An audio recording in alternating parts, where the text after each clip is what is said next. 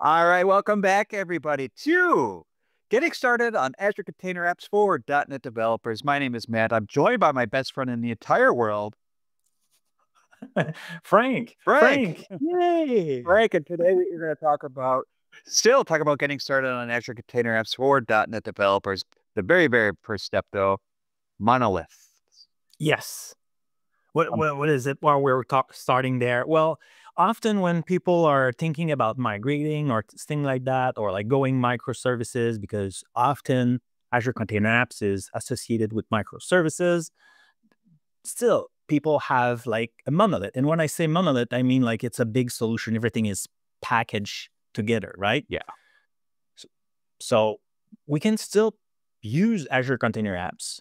And so this time, what we want to talk is just show that and kind of also look at our app, what it looks like, what we'll be working with, and like cutting in pieces and adding like bunch of stuff and monitoring and all that for the other Mhm. video, like what we are working on. Cool. And you can also follow at home Oh, yes. on Follow your own along. pace. Yeah. So we have a GitHub repo. I'm here right now. And you can see, get started with like exactly how you say it, Matt. That's excellent. Good Hmm. memory. You don't need much because we're using code spaces to code and stuff like that. But you could like see all the things we'll be doing and not too much. I don't like when we have like 25 chapters. Here it's just like, very Nice. beginner friendly. Nice foreshadowing, Frank, on what's to come, too. Let's get Yeah, everybody exactly. interested.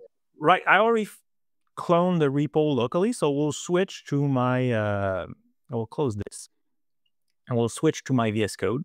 So it's the same page. I just put it instead of like looking at it in the markdown file. I put it pretty, so it's easier. So I can make it bigger too. Voila. And I already did like a few steps, so you save me some copy paste. But what I want to show you here is, like I was saying, this is a monolith. It's one project, and in there, like I have a bunch of different. I can even zoom. Let's do it the proper way, right? It still have some structure where I have like my APIs over there, like all the endpoints are product, the store. Like, so I still have some structure, but it is one big project. Yeah, and the reason why we're telling this is a lot of times, at least I think, when you hear containers, you think microservices right away. And what we want to really show is like, you don't necessarily have to do that. I mean, this is a nicely structured project, but you could take it and pop it up into a container, pop it up on ACA, nice and easily. So yeah, so that's why I just wanted to go through and kind of really drive that point home. Well, what's cool here is what Frank is doing is, and he mentioned it before, is that in the repo that he showed you, we have step-by-step instructions of going through everything that we're going to show you here so you can kind of learn it at home as well. So don't feel like you have Exactly. to type along with Frank. So right now I just stepped the I went quickly over kind of like pre set up my environment, and now the thing I want to do is run it locally. Just so we have a feel of, we saw the code, the structure, not the code, but we saw the structure. I don't think we need to go in the details of the code today, No. but and I want to run it. So like a .NET run or watch in this case. So right now it's building, and obviously like it's a bigger project. So it's building, it's bringing stuff. We have a database, so we put some data in there. So it's nice, and obviously it pop up in a different monitor. But here it is. So I will put it full size. I will zoom, so we see it properly. So on screen, our store. So little animations loading the store location. Great work, Matt. I think you were involved in that Yeah, view. I did the animation. I vibe coded it. I used Copilot to vibe code that little animation spinner. That's my Ah, that's nice. contribution to the I liked project. it. I like it. And then product. So that's a little bit too big. So voila. So like a list of different products. So that's what we'll be working on. Like, and like we wanted something that we feel comfortable. Say, yeah, okay. Like it's a little bit like my app. There's a list. There's different pages and things like that. Calling different APIs. So like wanted the app to look like something you may have, but not too complex, so the focus can stay on like what we are doing. Yes.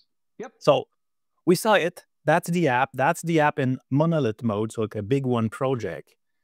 And it was running locally. So that's great. So let me stop that. And I will bring back my pretty view. Voila. So it's a little bit more human-friendly.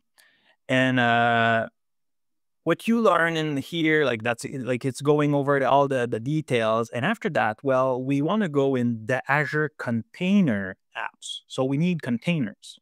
We already provided all the Docker file you need for you to wrap it up.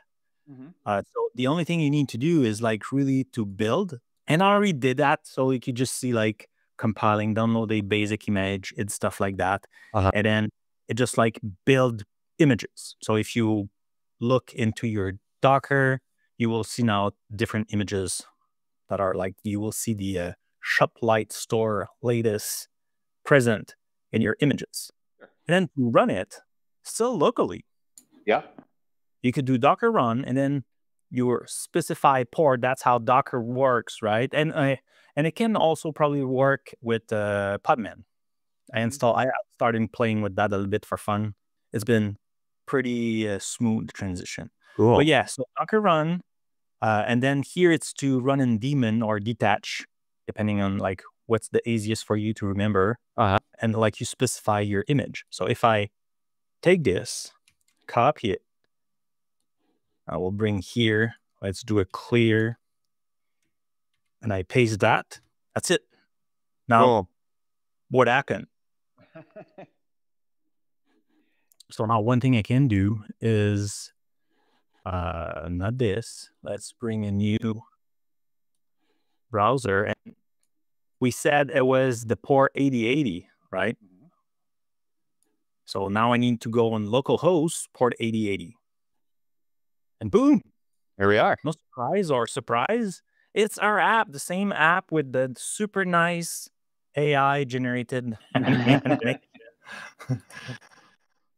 And yeah, so it is the same app we were using. So that's perfect. So now we package or we Dockerize. I'm not sure if it's a real word, but I decided it is.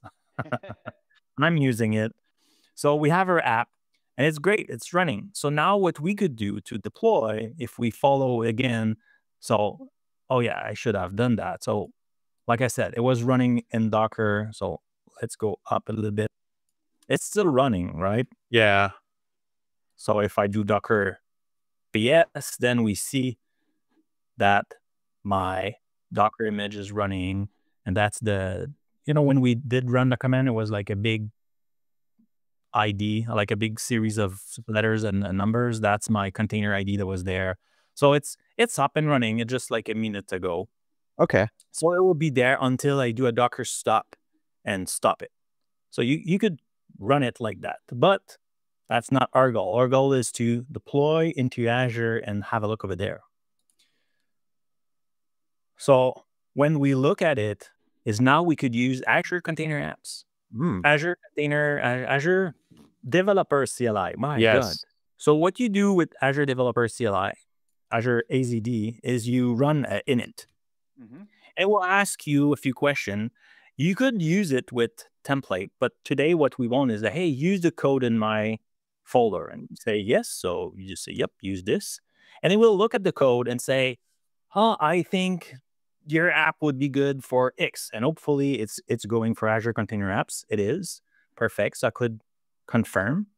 And now I give it a name. And why would I give it a name? Well, as a developer, I'm sure, Matt, you deploy in different environment. Maybe it's your personal, maybe it's the team one, QA production. There's different environments. So now you're given a name, and that name will also be used for your resource group in Azure. So you could say ACA. Cool. Chapter 2 demo. Nice. That's my name. And now I generated a bunch of different files for me to help me deploy and go later. That's it, right? I could go and it generate. The only thing I need to do now is really to change, because right now, it didn't know that my app was in a container. So I need to specify a little bit more the details. So that's what you do. You go in your, am I in the good chapter? I am in the good chapter. But I need to see the chapter view because it's not a file project. So in the sample, yes, in the YAML. Now see, that was this. We need to copy paste this part.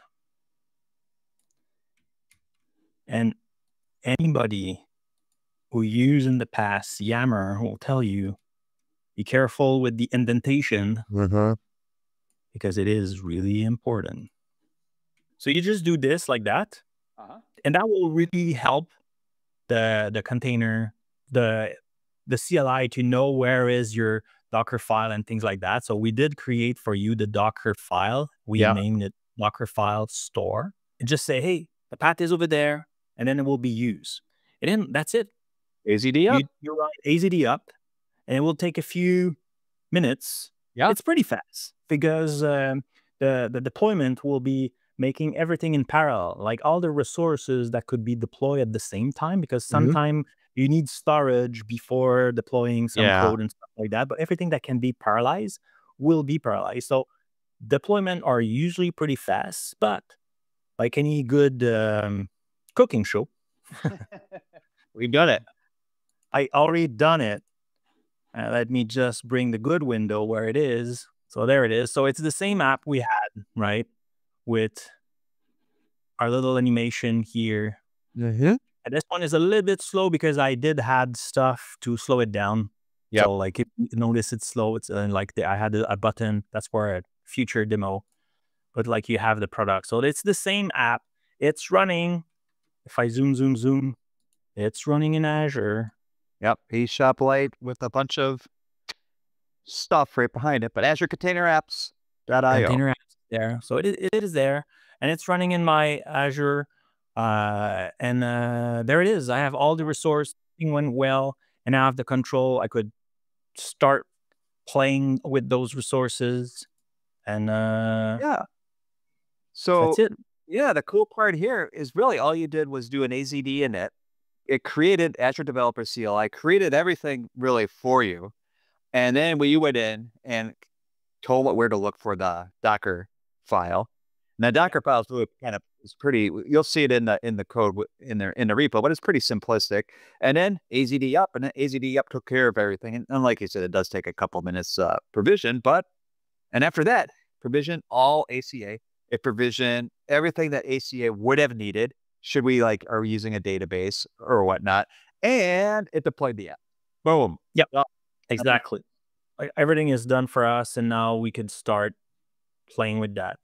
And and when you're done, when you want to move on, you don't need that resources, we can still leverage Azure Developer CLI AZD, and the command to do is AZD down.